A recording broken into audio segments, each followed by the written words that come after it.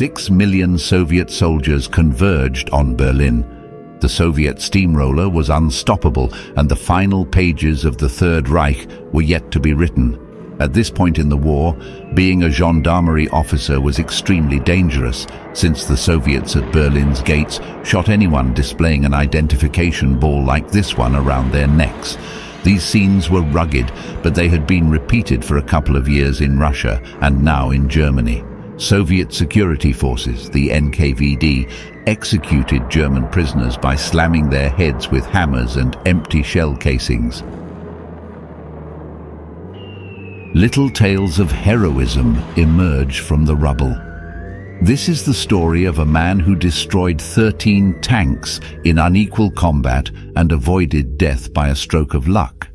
Born in Berlin and after studying economics, Heinz Heuer enlisted in the police school of Brandenburg in 1936, where he spent 2 years preparing for duty.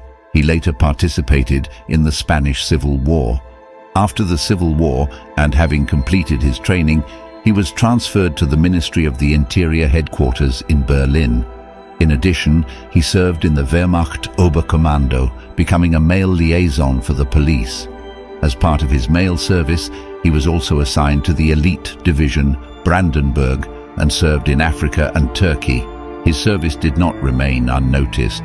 Heuer received the first decorated police badge of Distinguished Driver. We begin our protagonist's adventure on April 16, 1945, when he receives a special order from General Krebs. There were reports of an advanced Soviet command post in the area. Quickly, he gathered a small group of 28 men. They armed themselves to the teeth with assault rifles, hand grenades, and Panzerfausts, which were very fashionable at the end of the war. Their mission would be to clear the Russian redoubt by marching under the cover of night. On their way to the target, Heuer and his grenadiers spot a column of 40 Soviet tanks, but they went unnoticed. A little later, they found the Soviet outpost, which was well garrisoned by Russian sentries. Using a bold move worthy of the classical era's heroic feats, they stormed the position and captured critical maps and documentation.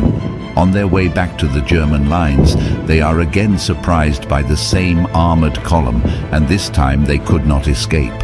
They engaged in a fierce and unequal battle.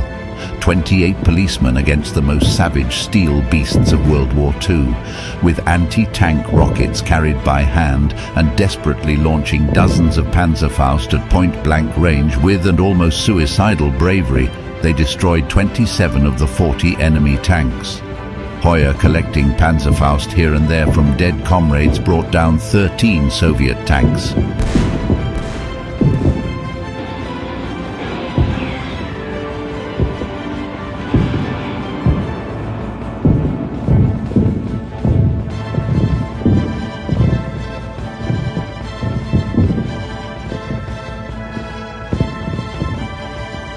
General Krebs could not believe it when informed of the brilliant battle and mission success.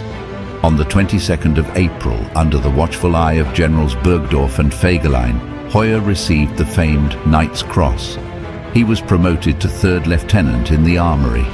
One more task was assigned to our soldier, and this was the delivery of a personal message from Adolf Hitler to SS General Felix Steiner.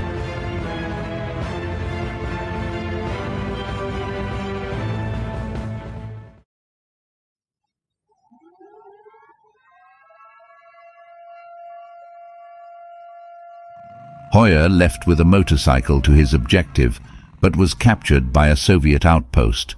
In the pure style of spy movies, the gendarmes swallowed the message before it fell into the hands of the enemy. The Soviets were unwilling to take prisoners, so they gave him a shovel to dig his own grave. As typical Russian humor, his executioner offered him one last cigarette. Suddenly, a terrible artillery barrage explodes and turned the area into a hellish nightmare.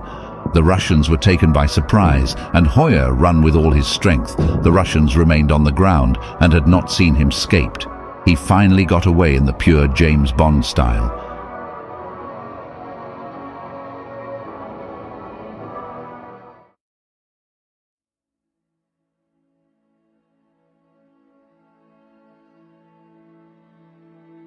Shortly after the Second World War was over, he could not avoid Soviet captivity once and for all.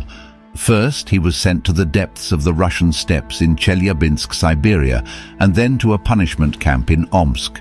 He finally returned to Berlin, but was arrested again. But after liking a nurse, she selflessly helped him cross to the western area. Heuer, who was now a real sack of bones after so many years of deprivation, became a respectable police officer in West Germany.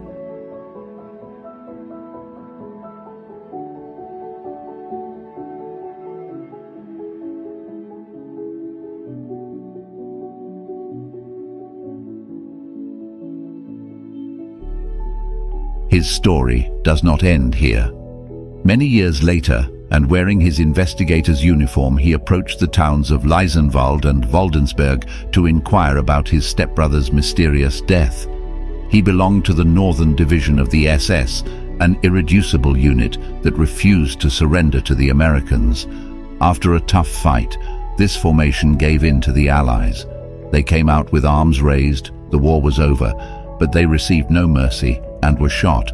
What's more, the locals talked about how the American soldiers had fun shooting the corpses of the 6th SS Mountain Division Nord. When the graves were exhumed in 1961, those executed had multiple bullet holes throughout their bodies and heads. Only one corpse could be identified.